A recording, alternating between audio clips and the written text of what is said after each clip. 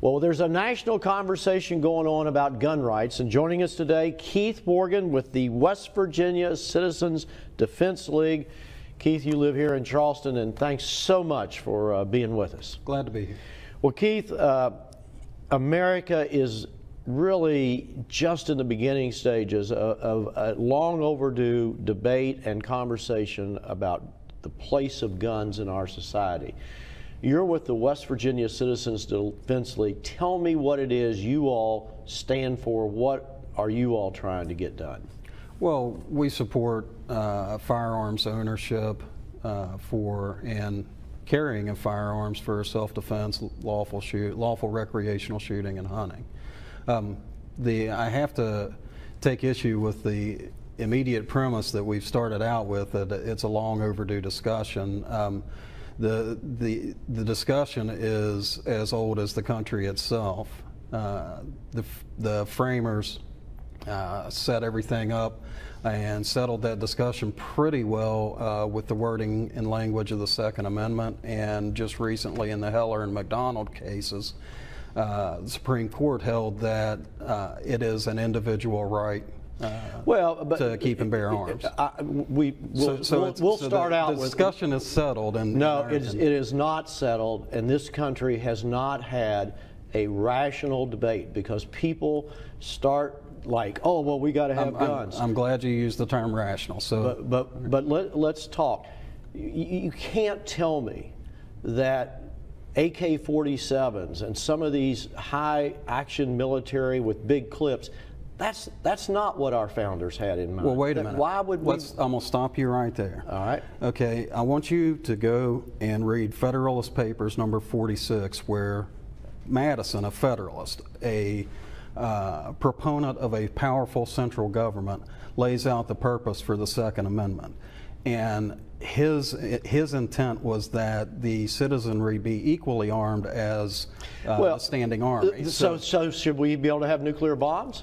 Well, and you know, if you're going to talk about nuclear weapons and ridiculous arguments like that, we can terminate the interview, because that's I thought you said rational. You said rational, right? Right, but you just said nuclear weapons and but your comment was that the intent of the papers was that everybody be equal to the government. But the truth of the matter is the modern infantry soldier. But that's not possible today. It's not possible that we can compete with this giant military machine. And what's interesting, I'm not advocating that we should try.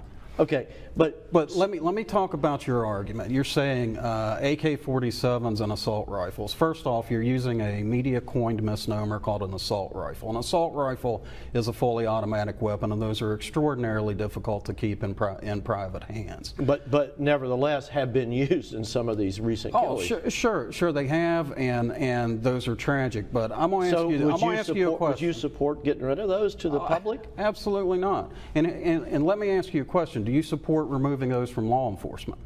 Now, the Kanawha County Sheriff's Department, West Virginia State Police are running around out here with AR-15s and 30-round magazines. Do you think they should have them? I do think they should have them. You do? Okay, well, they face the same threats we do. So why do you think they should have them and we should not? Because I believe that our police and our military are trained to defend us and to protect this country.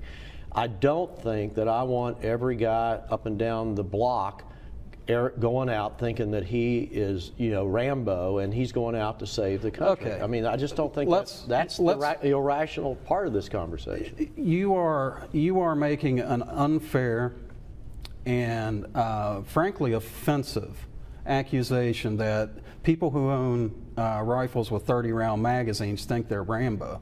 Because I can take you just up the street here and we can go talk to some MDs. They're pretty sure that they are not Rambo.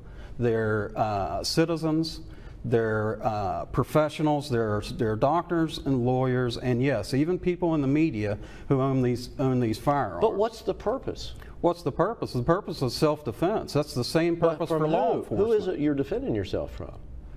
Who is it the law enforcement defends themselves from? No, there is a criminal element in our society. But do you disagree? Law enforcement has a responsibility to track down, capture, and in some cases defend The citizens don't have that. There's a misconception in society. Law enforcement, and the Supreme Court has held multiple times that law enforcement has no duty to defend you. Well, I think you're up on a technicality. Law enforcement does, in fact. They have no duty to defend you. But the reality is they have no duty to protect you. The reality is they do. No, the reality is they do not. I'm sorry. I don't know where you're getting your information. Well, Mine comes from the Supreme real Court. life experience. Mine comes from the Supreme Court of the United States, thus the law of the land. You might notice on the police cars it says to protect, to defend and protect. Well, let me tell you, what it says on the side of the police car is at odds with what the Supreme Court of the United States. They have no duty to protect you. And anybody out there who believes they do, you better think again. So I mean, I want to get back to this. I don't understand what the need is for anybody, for a citizen, to have an AK-47, a grenade launcher, all of that kind of stuff. Why do you need that? Why are you talking about grenade launchers? Because that's a weapon. That's a gun. Wait a minute. The projectile it shoots is a grenade. It's a big bullet. But I want to understand why you're talking about grenade launchers. Did we have some attacks by grenade launchers in the United States while I wasn't looking? I'm talking about that when this Constitution. You're bringing up red herrings for the interest and for the purpose of eliciting an emotional response, and it's a little weak in my opinion. Well, I thought we were going to have a rational discussion here. Well, rational discussion is about we're dealing with the same threats. We face the same burglars, the same criminals, the same murderers that law enforcement do, and you would have us hamstrung by limited capacity magazines. And the reality is, you really want to cause a problem in this state, or in this country, you go ahead and you outlaw assault weapons, because the United States can't keep people, human beings, from crossing our southern border. Now, when you go and you create a market for machine guns, you can bet they're going to flow. We're going to have problems we don't now, because there will be fully automatic weapons in the streets. All right, Keith, if you could hang on for just a second, we need to take a quick break, and we'll come right back with more on Decision Maker.